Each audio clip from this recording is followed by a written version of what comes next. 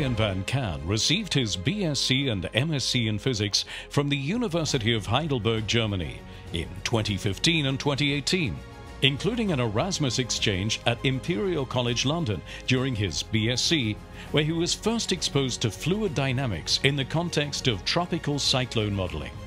He also holds an MAST degree in applied mathematics and theoretical physics from the University of Cambridge.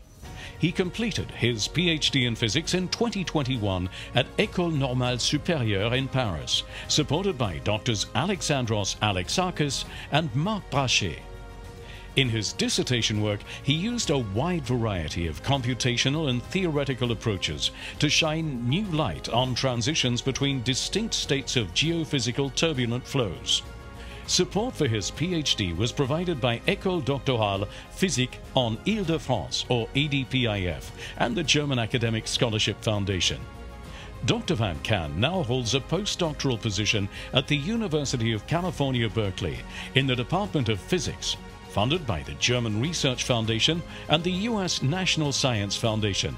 His current research interests include rapidly rotating convection in planetary oceans and atmospheres and idealized climate modeling.